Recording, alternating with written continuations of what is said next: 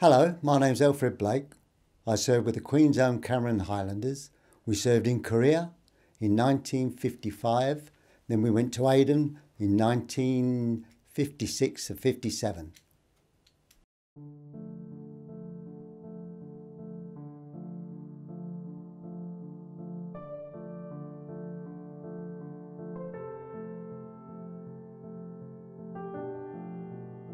Well, when we was on parade, I couldn't understand this sergeant major called Ogilvy, and he's giving me all in Scottish. Okay, the new and what do you do? And I said, I had to say to my mate next to me, what's he talking about? I can't understand him. He said, just follow me and you'll be all right. And obviously I did and got through it. But after you've been there about a month, 2 months, you got used to it.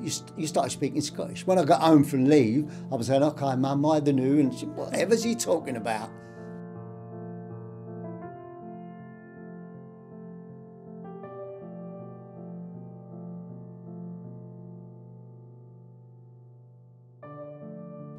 And when we got off the trucks, I had to go up while the boys had a drink, stretched their legs, and the sergeant said to me, put a bullet up your breech. I said, you know what that means? Bullet, load it up. I said, why is that? He said, you'll find out, it's going to be dangerous. They called it bandit country. Well, thanks very much.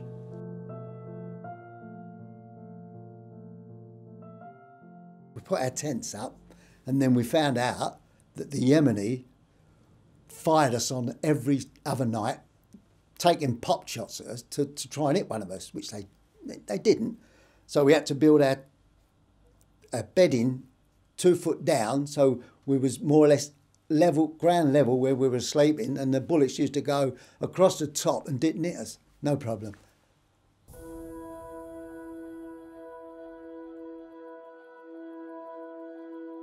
And as we're walking up on the Dala Pass, what they call the Dala Pass, we see these enemy. We didn't know there was enemy, but obviously they were. All had rifles watching us. As we're walking along, they're following us all the way. So we got to the Yemen border, had a good look around. No problem, no trouble. Major Grant said, right, we all had a drink. Right, let's all go back. We've done our patrol. On the way back, halfway back, opened fire on us. I got hit 3 times, 1 in the foot, 1 in the knee, and 1 in the backside. My mate got shot in the back. The bullet went right through his back and blew his stomach out. He survived. Boy in front of me died. The boy next to me died. I was laying there. There's bullets flying everywhere. My mates was very good. They got round the rocks and opened fired, and it quietened them down. I emptied my magazine. I couldn't reload. I couldn't get my magazine out of my pouch because my foot was killing me, and my knee and my back. And I was shouting to my mates, come and get me, come and get me. One's going to hit me, and going to hit me in the head somewhere. And we was they was telling me, keep quiet, get down, get your head down. We're firing back. Within 20 minutes, they grabbed hold of me and took me round the rocks. I thought, thank God for that. I got out of it. But there was blood everywhere. And the blood, well, there was these ants everywhere. They were just going after the blood. Oh, it was terrible. Anyway, after the ambush, it all quietened down, but there was 2 guys in the platoon that had to run all the way back to the camp to get help. Now, they stripped off, no weapons, no nothing. They said, we're going, 2 of them. Brilliant guys. And they run non-stop. It must have been about 1.5 miles over the rocks, right to the camp. When they got to the camp, everything was up in arms. Oh, quick, everyone loaded up. Even the cook wanted to come out. No, you can't. Anyway, that was C Company. They come out and rescued us. And the only way they could get us down from the mountain was they put me on 2 rifles. I sat between the 2 rifles, and these 2 guys carried me literally down the mountain to this village.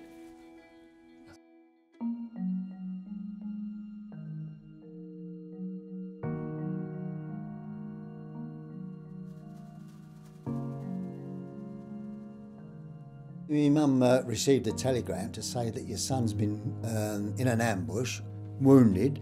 We don't know how severe. luckily enough, I wasn't on life-threatening injuries.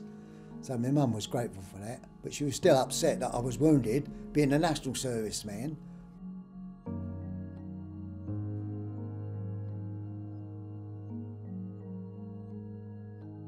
Yeah, and that's when I got off the bus and I see my brother and my brother-in-law walking towards me. They didn't know it was me and I was all dressed in uniform. Christ, help me.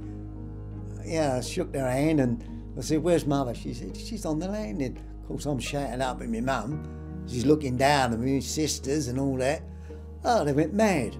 Oh, he's home, he's safe. I said, yeah, I'm home.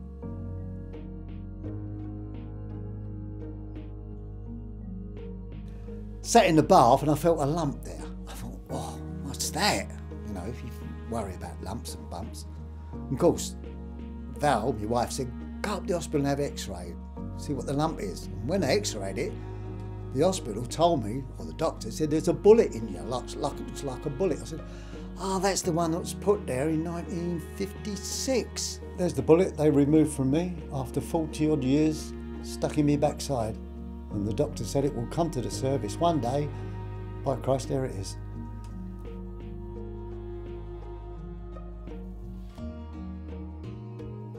Well, when you come out of the army, you feel lost. You've got no friends around you. No friends that are good friends. In the army, you've got good friends. We all looked after one another. When I went in, I didn't want to go in. And when I was coming out, I didn't want to come out. I would do it all again. I would go back up there with all my mates. They've got to come with me, and we do it all again. Patrols, shot out, hospital, coming home, see my mum, do it all again. No problem.